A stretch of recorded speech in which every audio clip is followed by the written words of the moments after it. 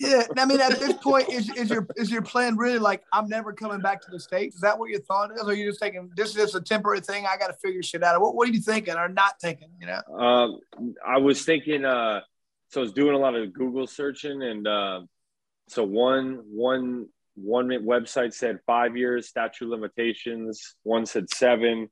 Okay. And then so I was like, man, I can just stay out of the country for 5 to 7 years, and then I'll come back and have a clean record. I even thought about joining the French Foreign Legion, because I know you can do 5 years there, and they change your name and you learn French. And but so I changed my name on Facebook. It was Ian Heinisch. I made an alias, and I fled the country. And you know, first thing I get to Amsterdam, kind of just still in party vacation mode, drinking absinthe, smoking weed, passing out on the street. I went to jail the first night in Amsterdam. Woke up like, oh my gosh, I just ran from this. What am I doing? And I talked to the guards, and I was like, I'm so sorry. I'm such a dumb American. Please let me out. And basically they were like, all right, where do you stay? And it was like 4 a.m. The only address I could remember was the club that these Canadians told me to meet him at when I met him at the coffee shop.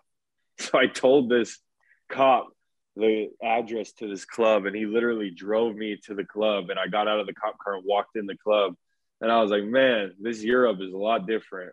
And so it wasn't good for me, man. I was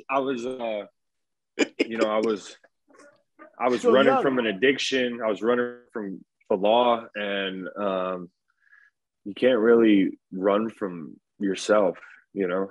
Well, yeah, you're always there. Yeah. A mirror. Yeah, no, for sure. All right, so now check out the full interview on iTunes, Spotify, and all major podcast platforms.